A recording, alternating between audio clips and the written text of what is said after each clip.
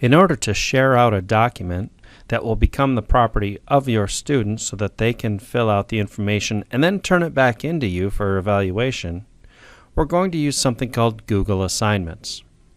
This is similar to the tool in Google Classroom where you can make a copy for each student, they fill out the information, and then submit it back to you.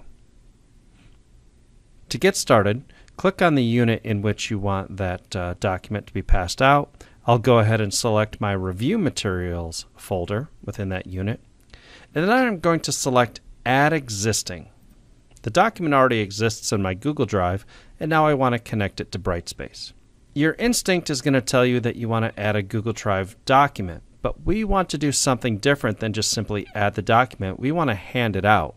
So we're going to come down to the More menu and select Google Assignment from this list of third-party apps. It will always ask to confirm your identity, and then you'll do the usual thing where you assign points, a due date, and a title, and so on. Scroll down to attach a rubric. You can either create a rubric from scratch or reuse one that you've used before. I'll use the same one that I used for my character chart assignment. Then I'm going to attach a file, and this is the file that's going to be handed out to the student. It will automatically put that student's name on the document, and then when it's time for that student to submit, they simply click on the Submit button to turn it in. I'll find the document I want to attach, click on the document, and then click Add. You'll notice it tells me that each student will get a copy. That's automatic.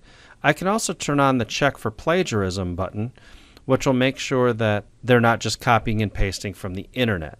When I'm done, I'll click on Create. You'll see this window tells you it's working, and then without my doing anything, it comes back to your Brightspace unit view. If I scroll to that part of the unit, there's that assignment, and no one has opened this yet.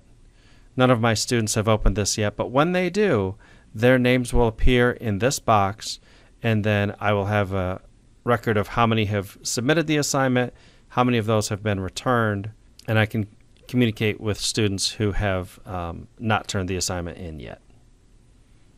So that's how you use Google Assignments. It is a very similar practice to one you might have used before in Google Classroom, and I have found it to be just as useful.